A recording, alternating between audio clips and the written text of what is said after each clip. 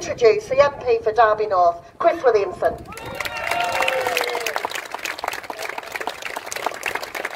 Thanks very much indeed, Chris. Friends, comrades, brothers and sisters, I can't tell you what a privilege it is to be here today addressing the Brigadier Guards of the Labour movement. And what happened here 34 years ago is nothing short of a national scandal, and a scandal that must be righted.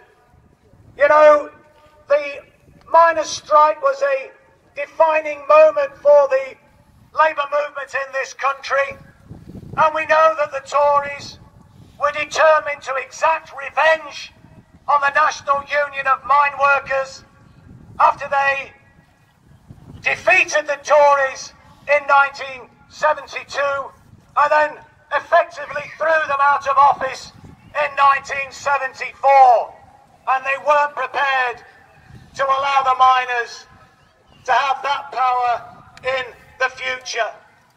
But it's obvious that it was revenge against the miners and the mining communities, because coal still did have a future, still could have a future. And I was looking at the figures for the amount of coal imports that this country has taken in since the end of the miners' strike, and it's a staggering 846 million tonnes, nearly 1 billion tonnes of coal brought in from overseas. And of course Arthur was well ahead of his time when he was talking right back in those days, 34 years ago, about the need for clean coal technology. And of course there could be a future for the coal mining industry going forward, but the Tories were determined to put pay to that, to put pay to the mining communities that they wanted to destroy. And not only did they want to destroy those mining communities, they wanted to kick the miners when they were down by ripping off the mine workers' pension scheme, and that's another scandal that a future Labour government will address.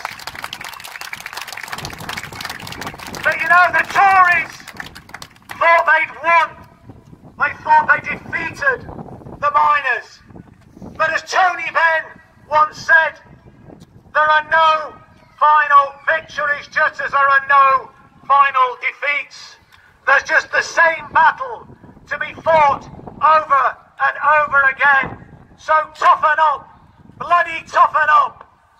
And you, this campaign, have demonstrated that you have toughened up and you're not prepared to lie down and take this injustice. But how times have changed. We now have a socialist leader of the Labour Party and a party that's committed to socialism. How different to the day when we had Neil Kinnock as the leader of the Labour Party. Kinnock, who refused to stand on a picket line, whilst Jeremy was standing shoulder to shoulder with the miners right from the start of the miners' strike throughout the dispute, and has continued to show his solidarity. And we will therefore get truth, and we will therefore get justice.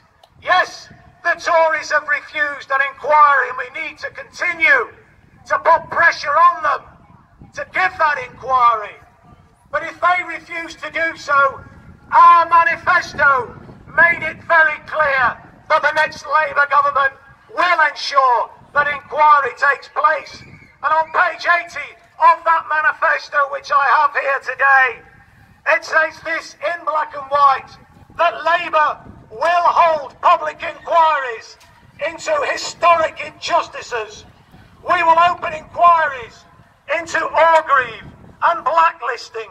We'll release papers relating to the Shrewsbury 24 trials and the 37 Camel-led shipyard workers. That's our commitment to the Labour Party, to the Labour movement. And it shows what a difference we now have with having a genuine socialist as a leader of our party. And Jeremy can't be here today. He's attending that Labour Live event in London, but he was desperate for me to read out this message to you today. And he says, I'm sorry I can't be there in person, but I stand in solidarity with all of you attending the rally today, which marks the 34th anniversary of Orgreave. I wish to thank everyone involved in the Orgreave Truth and Justice campaign for their unfaltering commitment and passionate dedication to this cause. It's shameful, however, that despite these valiant efforts, and after so much time has passed, we're still waiting for truth and justice to be delivered. It took a long and bitter battle to achieve justice for those 96 individuals who were unlawfully killed in the Hillsborough disaster. Those campaigners were also fighting against obstruction, corruption and collusion from within the very institutions responsible for enforcing the law, keeping the peace and upholding our civil rights and freedoms. We know that on that fateful day of the 18th of June 1994, the police did the very opposite. They broke the law. They committed violent and vicious acts of brutality. They made false arrests and then tried to cover it up. Their aim was to break the spirit of those miners and force their surrender. The rally today shows that the fighting spirit and unity of that working class community survives and does so with the support of many others. Stay strong, keep fighting back, and united we will win through. Solidarity. Jeremy Corbyn, ladies and gentlemen, comrades, friends, brothers and sisters. And I just want to conclude with a line from Percy Shelley's poem, The Mask of Anarchy. And I know Matt, the fantastic poet, where is he, who spoke earlier, made reference to that. But I think it's particularly apposite to this struggle. And you remember probably the final verse, which says, rise like lions after slumber in unvanquishable number. Shake your chains to earth like dew, which in sleep have fallen on you. Ye are many, they are few. Change is coming, comrades. Solidarity and victory to the miners.